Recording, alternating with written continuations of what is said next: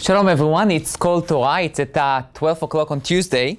And first I would like to say hello to all the campers in Camp Darom that are going to see this Kol Torah alive alongside with all of you who are watching it today.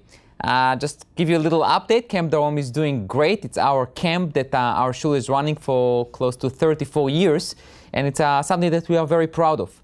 It's a camp that serves Memphis kids and out-of-town kids from small communities around our area, that for some of them is really the only time that they can be with our Memphis kids and really being inspired to do all sorts of good things in their life. So hello again to all our campers. And we will talk about Parashat Balak today. In Parashat Balak, as we know, the king of Moab is hiring Bilam, the magician, to curse the Jewish people and to cause their annihilation. And there is one verse that I would like to focus on and to try to discuss today. And this is the following verse. That when Bilam goes from place to place, from location to location, to try to find the right place to look at the Jewish people and to curse them, it says in one of the times that Vayar Misham, and he saw from there, K'tse A'am. So what does it mean, K'tse A'am? Katse. What is the word Katse means? So really there are two interpretations. One interpretation is from K'tzinim Shebaim. What does it mean? From the officers, from the top people, from the elite of the Jewish people. And the other opinion says exactly the opposite. Min ha-muktzim sheba'am, from those people who are really not top people, the lowest of the lowest. So in very simple words, I would say that the Talmud discussed the word katzeh from two different perspectives. That Bilam looked, according to one opinion, on the elite group of the people, and according to the other opinion, exactly the opposite, for the lowest group among the Jewish people. And I would like to discuss these two opinions. What was Bilam looking for? What is the message that he was looking at K'tzei Ha'am, at the best of the people or the lowest of the people? What does it mean? And I would like to suggest to you the following idea. If you want to try to learn about the nature of a nation or a group, one of the ways to do it, or one of the methods to do it, is to look at the extremes. When you have the extremes on the right and the left, you can somewhat maybe make a decision on the 80%. You know, you look at the 10% here, the right, and the 10% on the left, so you can know what is the 80% look-alike. Also, if you know how the extremists or how the extreme groups behave, you can also try to reflect on the other 80% in the center. Bilam was looking, according to the first opinion, on the elite group. He wanted to see how the top 10% among the Jewish people behave. How is their ethical behaviors?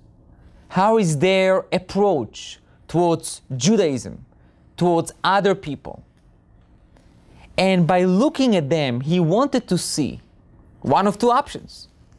If they don't behave, he can curse the Jewish people and say, even if the top 10% don't behave, even more so the other 80% don't know what to do. But if they do behave, and if they know how to be ethical and moral, and how to lead the people, so therefore, Bilam could come into a conclusion that the other 80 or 90% also will follow along with these 10% top people. On the flip side, maybe Bilam was looking really at the 10% that what I will call the lowest level among the Jewish people. And he wanted to see how do they behave. And to basically claim if they don't behave, probably the other people don't care about them. And therefore he could curse the Jewish people. But if he would find that they do behave and they do know what to do, so obviously the credit goes to the other people as well. So if I would like to put it in very simple terms, something that will be very relevant to each one of us. So how do I do it?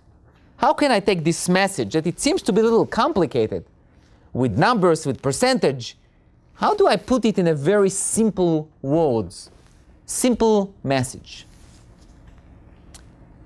So, I would like to suggest the following way. In every society, we have extremes. You can call it right, you can call it left. But in every society, but you know what, live society, every individual has what I will call normal behaviors, and then you have extremes. And we all need to understand that we cannot be defined by our extremes. Our job is really to try to balance and to try to bring closer our extremes into what I will call more of a balanced way. Our thoughts, our feelings cannot be influenced or what I will call heavily influenced by extremes. We need to find derech hamelech, the path of the king, the right path for us. When we hear an extreme thought or an extreme experience, we should not follow it, because extremism most of the time led for destructions. What we need to know is to see the extreme behaviors that are around us and to learn what not to do. In the end of Parshat Balak, we hear about the extreme act of Pinchas. This was one incident and not anymore. We don't learn from Pinchas how to be a zealous, how to do extreme things. Rather, we need to learn from Pinchas how to bring shalom, how to bring peace. The world around us pushes us to be extreme. What do you hear on the news? Only extreme stories, only extreme statement of people who say extreme things that you cannot even listen sometimes, but that makes the news because it's catchy. People are hearing and like to listen to extreme statements. We should not follow it. It's not for us. What we need to believe in and to push for is balanced opinions, moderate opinions, opinions that make sense and not extreme things. What Bilam was looking was for extreme things. He wanted to hear extreme statements, extreme behaviors, in order to reflect negatively on the entire Jewish people. But really what our focus should be is not on the extremist, it's not on extreme things, but rather of how we can lead and guide our lives in a balanced and moderate way. Thank you.